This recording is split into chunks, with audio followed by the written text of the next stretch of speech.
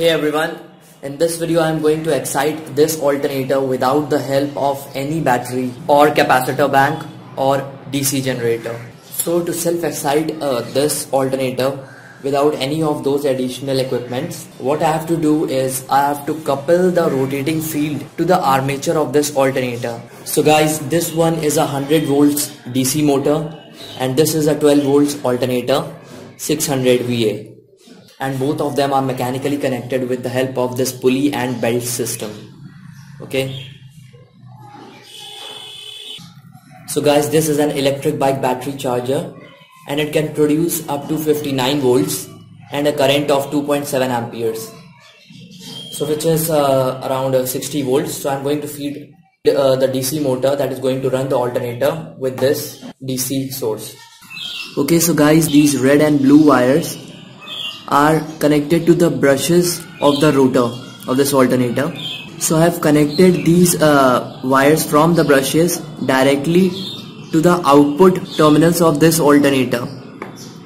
So what this will do is, when I will feed electricity to these brushes to excite its rotor and rotate its shaft, the shaft will induce EMF in the armature of this alternator and the armature will start generating current, and that generated current will start a cycle of feeding electricity to these brushes again, and so the cycle will continue. So even if I will remove the feeding power supply to these brushes, still the alternator will continue to produce electricity because of self-excitation.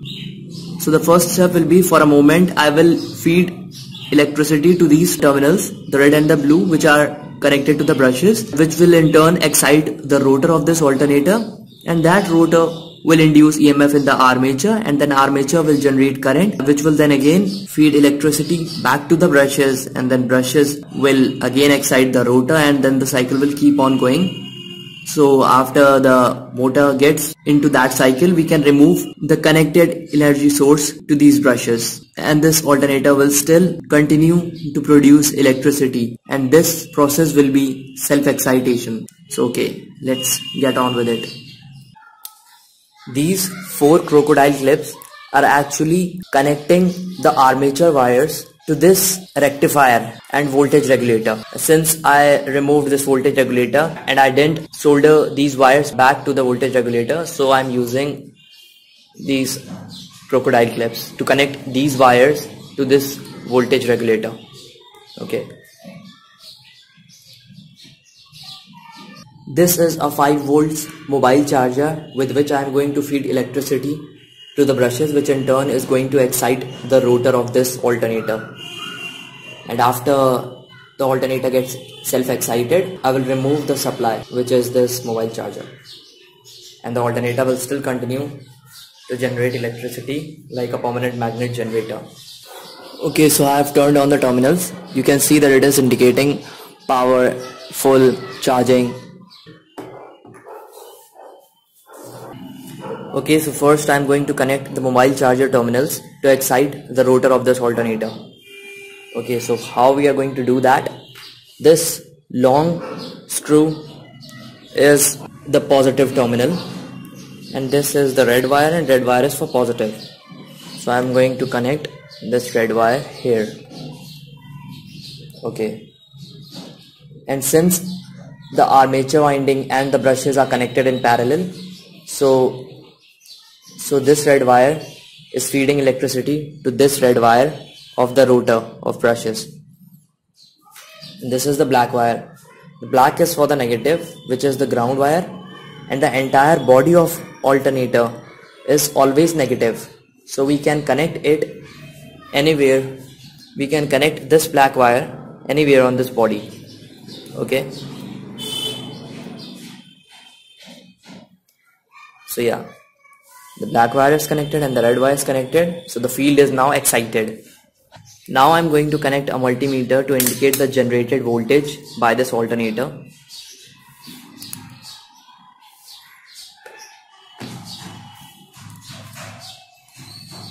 Okay,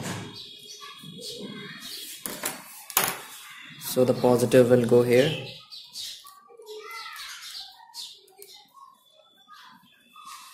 Okay, so first I'm going to start this DC motor.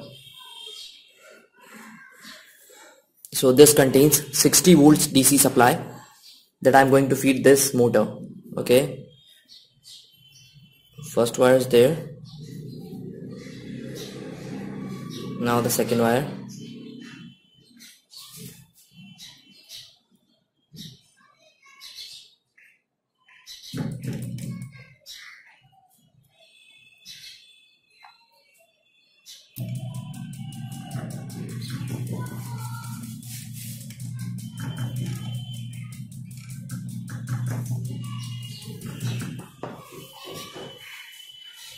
Okay, so it seems that the bike charger is not meant for operating this DC motor, so I have to come up with something else.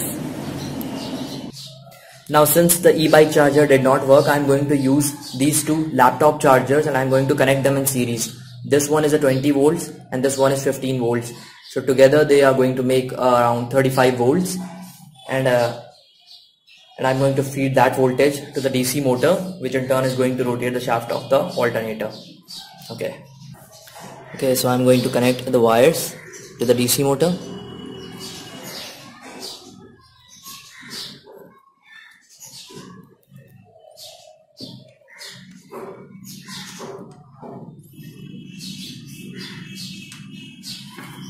So all the terminals are connected. So this way I am feeding it 35 volts DC. So now I am going to plug in the power supply and you should see the DC motor alternator system start.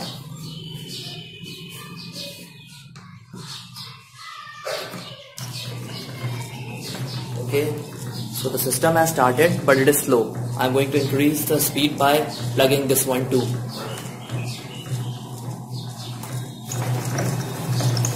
So you can see that the speed has increased. And now I am going to remove the excitation terminal of the mobile charger. So yeah, I have removed it.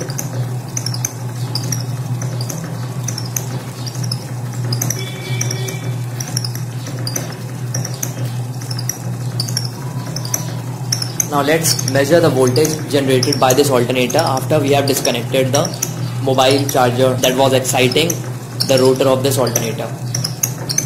So as I said, that entire body of the alternator is the negative.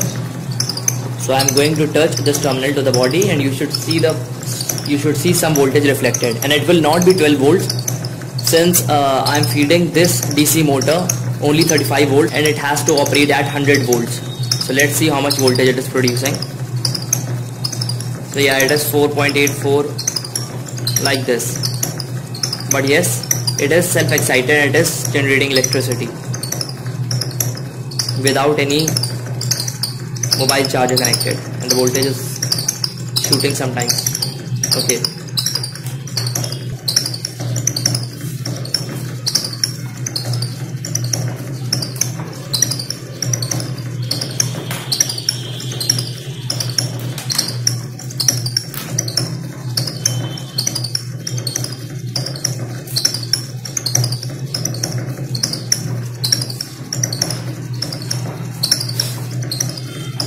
so as you saw that I removed the terminals of the mobile charger and they are right here, and that alternator is operating, and I will show you the generated voltage again just for surety. Okay, you can see that it is still generating voltage. Now some practical demonstration with this 12 volts motorcycle bulb.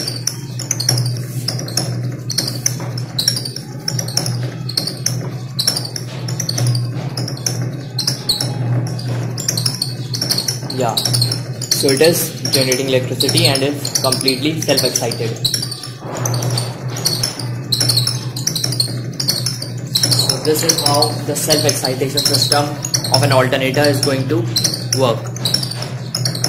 And of course, if I could have been able to supply this DC motor with its rated voltage that was 100 volts, this alternator would be producing around 14.48 volts that is required for charging your car batteries and all. But the system actually cleared my point that we can self-excite an alternator without a power bank or an additional battery or an additional DC generator attached to the alternator to excite its field.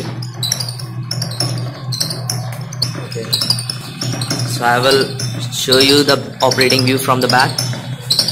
Look, no other connections are provided. The entire system is like this. Only connection is to the DC motor, that is connected only through the belt to the pulley of this alternator. And let me show you the generated voltage again with the help of the multimeter. Okay. Body of the alternator. Yeah, I can also touch it to the vice. Yeah, entire vice is also excited with the negative polarity. So yeah, it is generating electricity without its field being excited. So guys, that would be all about the video. Thank you so much for watching it. If you like my video, please hit like and don't forget to share and subscribe for the upcoming future videos. Thank you.